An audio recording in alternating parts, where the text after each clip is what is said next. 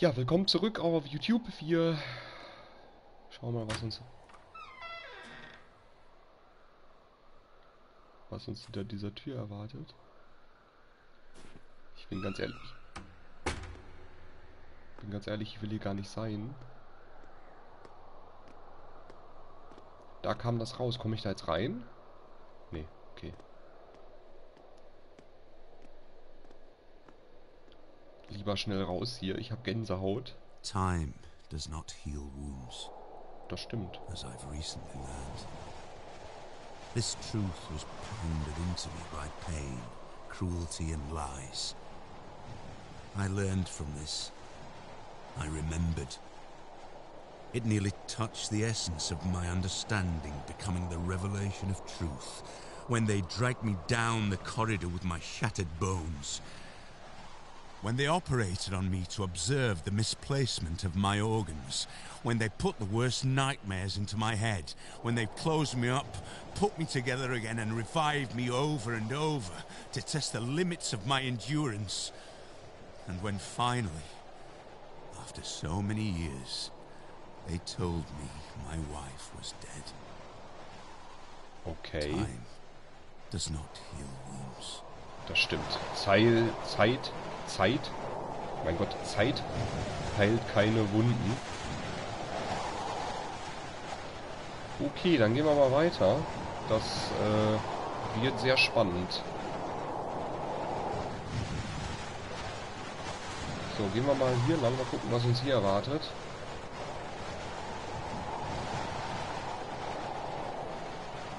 Okay, ist doch keine Höhle, wie ich dachte. Meine ich das nur, oder wird der Sturm immer schlimmer?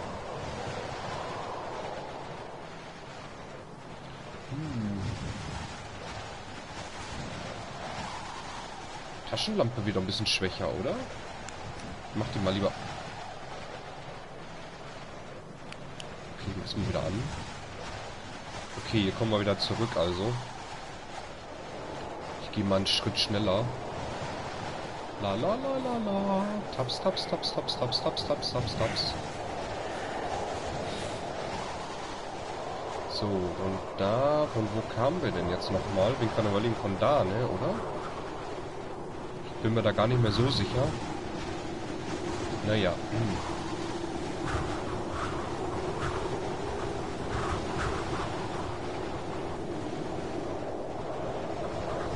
Ich habe so ein bisschen das Gefühl, wir laufen im Kreis.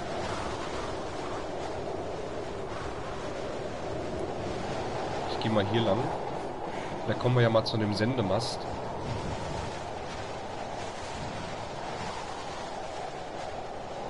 Was war das denn?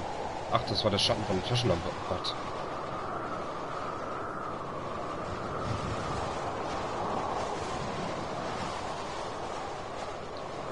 Ja. Okay, hier kommen wir anscheinend eh nicht weiter, so wie es ausschaut. Okay. Vielleicht sind das auch immer nur so Spots, wo man hinkommt, um halt... hallo Framerate? Ja, Framerate, schön, dass du da bist. Vielleicht sind das auch einfach nur Spots, die man so absuchen muss, hier, um zu erkunden. Alter. Was war das denn gewesen in der letzten Folge, dieses Ding? Ich speichere nochmal. Ach, er speichert gar nicht. Das ist natürlich auch sehr schön. Ich dachte, wenn man zum Lagerfeuer geht, speichert der.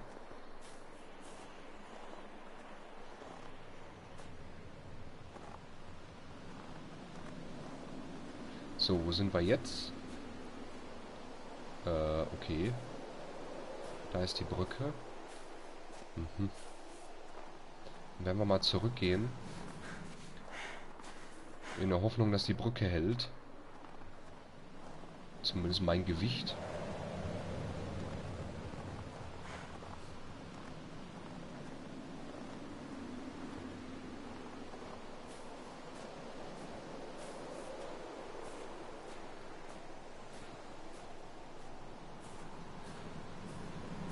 Es gibt auch keine Waffen oder so im Spiel. Also zumindest denke ich mir das mal.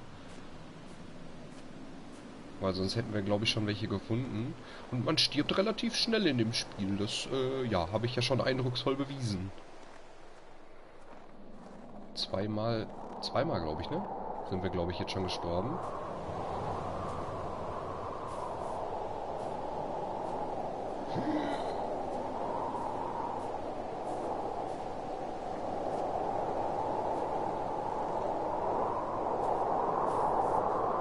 Ich will hier gar nicht sein. Ich möchte hier gar nicht sein, denn ich bin so allein. Ein bisschen erinnert es doch an Slender, muss ich sagen. Was haben wir denn hier? Ach, guck mal an. Ein Zettel.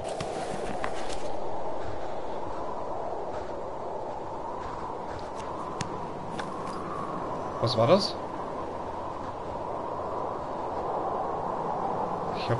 Ich hab Fußtritte gehört.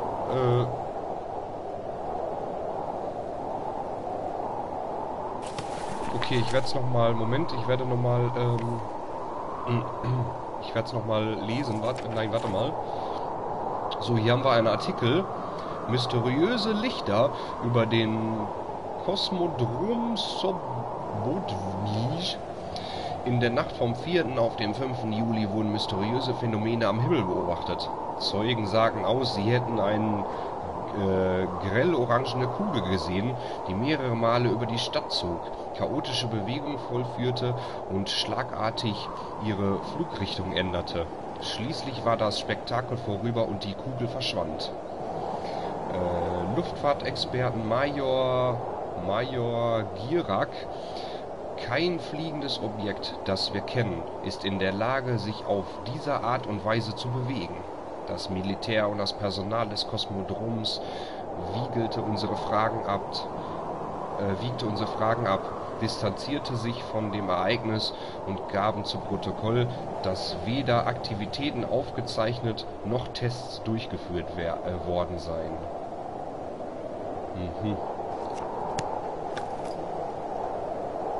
Ja, haben sie versucht, wahrscheinlich irgendwas zu vertuschen oder zu verschleiern, so klingt es zumindest. Laut diesem Zeitungsartikel.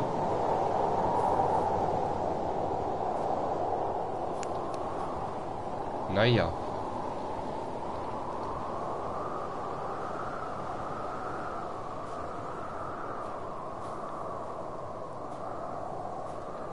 La la la la la. Aber noch ist es sehr, sehr entspannt, muss ich sagen. Auch wenn die Geräuschkulisse ja alles andere als entspannt ist.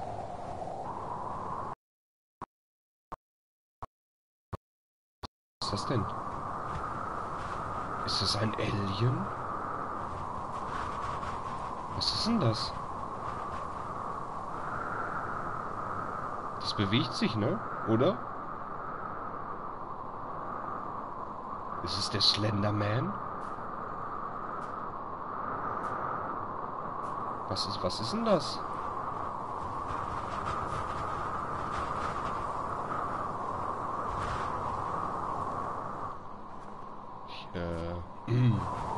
Komme ich da rüber? Nee.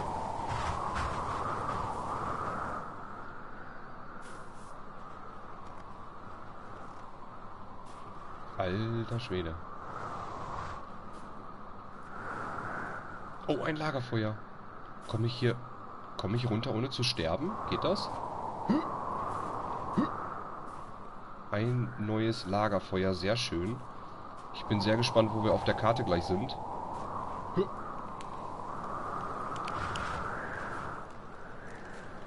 Ja, es sieht alles sehr einladend aus. Ich gehe mal hin. Hui. So, ich schau mal auf die Karte. Wo sind wir denn jetzt hier? Ah, hier waren wir gewesen. Okay, jetzt sind wir hier. Anscheinend. Da haben wir gerade den Zettel gefunden. Okay. Hier waren wir noch gar nicht gewesen. Da haben wir ja noch genug zu tun. Da haben wir ja noch jede Menge zu tun. weiß gar nicht, wo ich als erstes hingehen soll. Ich werde mal hier lang gehen. In der... hallo? Okay, hier komme ich gar nicht lang. Dann würde ich sagen, gehen wir mal... Also in die Schlucht, glaube ich, gehen wir auch nicht, ne? Nee, okay. Dann gehen wir mal hier lang, wo die ganzen Lappen hängen. Oder was auch immer das sein soll. Sehr merkwürdige Symbole im Übrigen. Was die wohl zu bedeuten haben?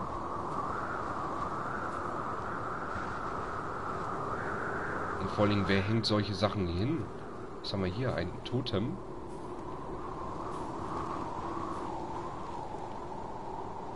Aha.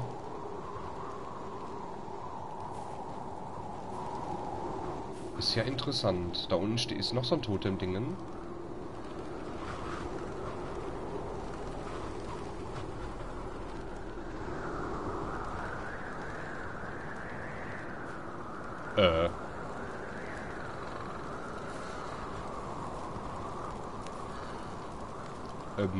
Warum fangen die jetzt an zu brennen? Und was sind das für komische... Und warum flattern die jetzt so? Und ich,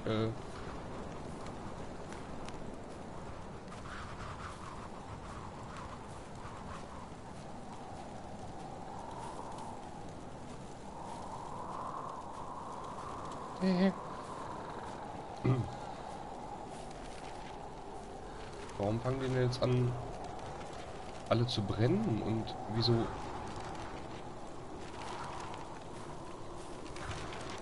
You've been chosen. Du bist der Auserwählte. Oh oh. Oh oh. For a very long time, I could not come across any trail. The tracks came and went as if someone was playing with me, as if the victims were moving. And as soon as I was almost sure I had seen something and I would find something new behind the next tree, the trail suddenly went cold. I had no idea what was going on. Finally, I reached a small meadow. There, I found a bound journal, as if someone left it there on purpose. The journal belonged to the members of the expedition. They wrote down their thoughts and observations. Note, there were also some obscure entries, probably taken down in the dark, concerning the situation they were in. This could shed some new light on the case. I am attaching the journal to this report. We have to control the conduct of the investigation, and at a certain point stop the information flow. The facts concerning the incident cannot be made public in any way, shape or form. Mhm. Lange Zeit stieß ich auf keine Spur. Sie kamen und gingen, als ob mir jemand einen Streich spielen wollte. Als ob die Opfer sich bewegten.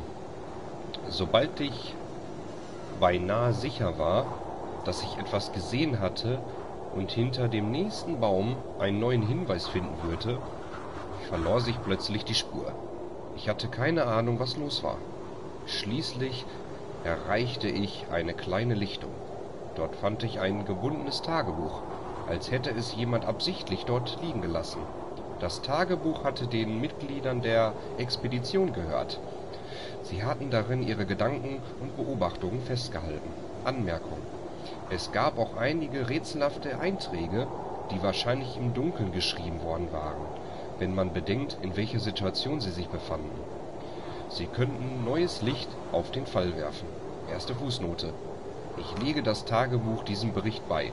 Zweite Fußnote: Wir müssen sorgfältig ermitteln und sichergehen, dass nichts nach außen dringt. Die Fakten über den Vorfall dürfen auf keinen Fall an die Öffentlichkeit gelangen. Was? Warum ist das jetzt so?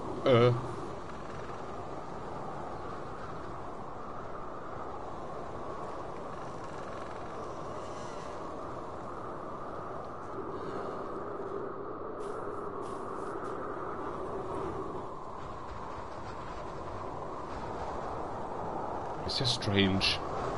Was war das denn jetzt? War das jetzt ein Bug oder Das war jetzt mega strange. Also hier ist irgendwie so ein Opferaltar. Wie abgefahren das gerade aussah. Ja, mach wieder lustige Sprüche. Ha.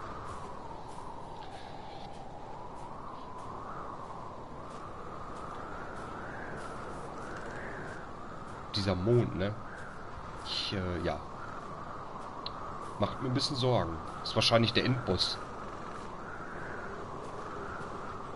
Jetzt fängt es auch wieder an zu schneien. Alles sehr, sehr mysteriös hier und sehr unbekanntes Land für uns.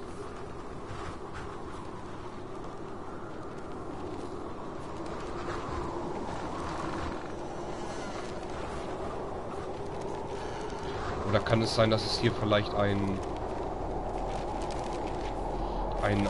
Stamm gibt, der hier lebt, hier oben? Aber glaube ich nicht.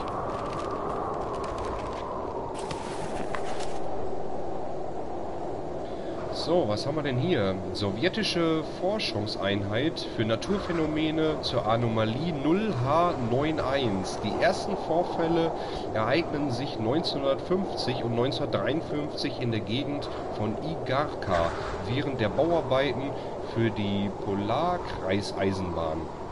Die Arbeiten wurden unterbrochen und die Vorfälle für geheim erklärt. Alle Zeugen wurden wie angeordnet eliminiert. Am 17. Oktober 1950 trat laut Zeugenaussagen westlich von Igarka auf Höhe des Lagers 503 eine unbekannte Energie aus einer unbekannten Quelle aus und verursachte den unmittelbaren Tod von 42 Arbeitern.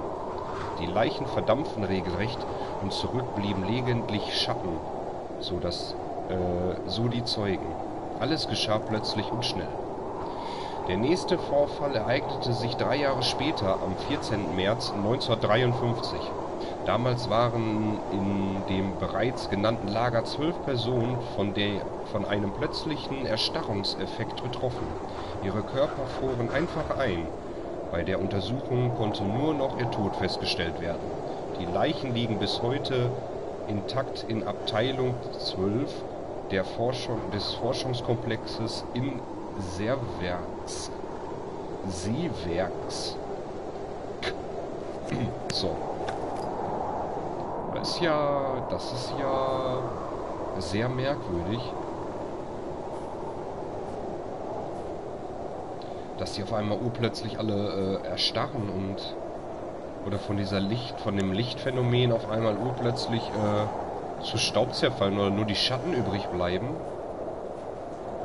Das lässt vermuten, dass irgendwie komische Phänomene hier wahrscheinlich die sind, die wir auch gesehen haben.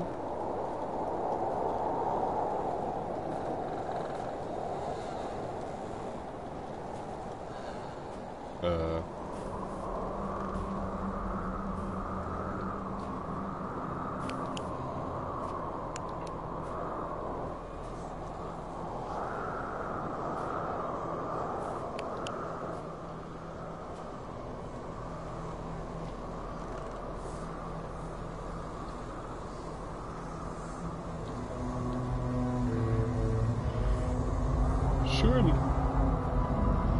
Ich will hier gar nicht. Ah!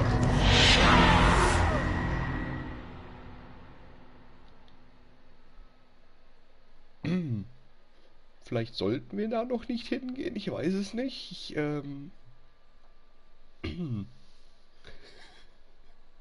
Hui. Alter Verwalter. Hallo Enrico, ich grüße dich auch an dich. Ja. Huiuiuiui. Das war dann Tod Nummer 3, 4. Wo kommt der auf einmal her? Und vor allen Dingen, was sind denn das? Vor allem, man kann sie auch gar nicht richtig erkennen, irgendwie die ganzen Gestalten. Sind das vom Körper her menschliche Gestalten? Ich weiß es gar nicht. Ich bin jetzt mal gespannt, wo wir jetzt erwachen und wo wir aufstehen.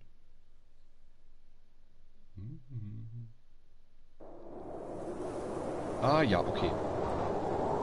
Können wir denn hier noch woanders lang laufen? Weil vielleicht sollten wir doch noch nicht da lang gehen. Vielleicht gehen wir mal erstmal hier lang. Weil da möchte ich doch noch nicht hin. Da ist es mir noch etwas zu dunkel. Das, ja. Ich mag keine Dunkelheit. Vor allem alleine nachts im Wald. Ja.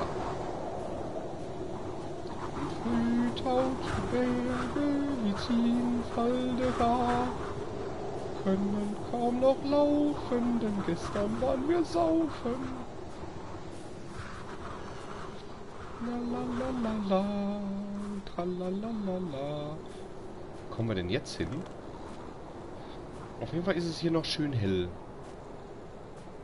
Und... Habe ich gerade gesagt, es ist schön hell? Finde ich gut.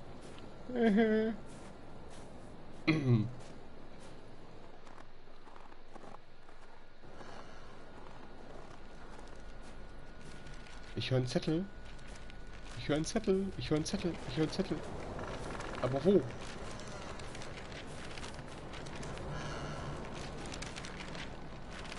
Der muss hier irgendwo sein.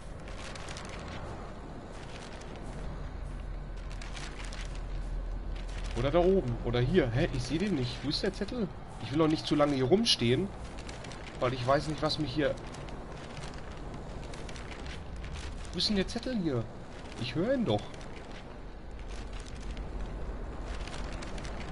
Das gibt's doch nicht. Ach, hier. Ich gucke mal nur nach oben. We are sitting in room number 23. Na, bist du wohl... We are sitting in room number 23, although sitting might not be the right word because we are running around trying to finish up packing anything else we could need. Food cans, tools, essentially whatever we get our hands on. We want to be sure that we took everything we could possibly need. We're running out of time. Damn it, where did I put my belt? I'm sure we forgot about something. We're almost ready. We lost the knife. We're counting the money. We're leaving the room in a complete mess. So, we made it to the train station. We're singing all the songs we know and making up new ones as well. Everyone is so excited. Finally, at around 3 a.m, we go to bed. I wonder, what is awaiting us when we get there? What will we see? How far will we make it? I hear the rest of the group breathing peacefully and it's snowing outside.